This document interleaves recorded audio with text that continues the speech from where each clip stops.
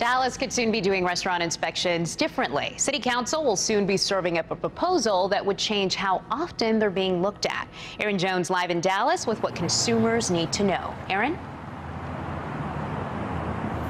Gilma and Ken, right now, every food establishment in Dallas has to be inspected twice a year, but the city says that should change for places like gas stations and convenience stores.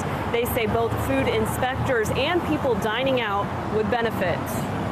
I've been in the Dallas restaurant industry for 26 years. Right. 18 years. And in that time, Brad Fuller, the director of operations at Albernays, and Tony Winkler, restaurant developer for C&W Holdings, have seen a lot of growth in their industry. There's just so many restaurants right now, it's really overpowering. It's really become a dining scene. The city of Dallas reports since 2015, about 500 new restaurants have opened each year. And some believe because of this, food inspectors now have a lot on their plates. They're spread thin. They're coming in, they have 25, 35 stops. So I think they are a little overworked, and I think it's a little unfair.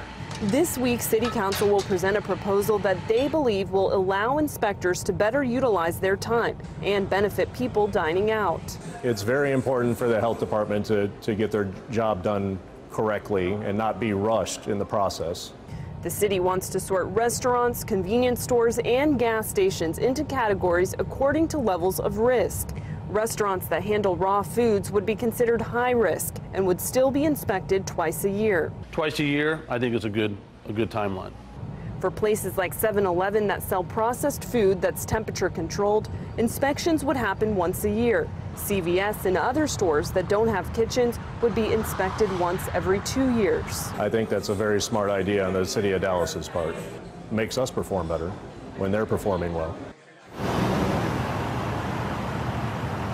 And tonight, a city spokesperson says in the next year, they expect the number of restaurants in the city to increase by 135%. Another reason why they say these changes are needed now. Reporting live in Dallas, Aaron Jones, CBS 11 News.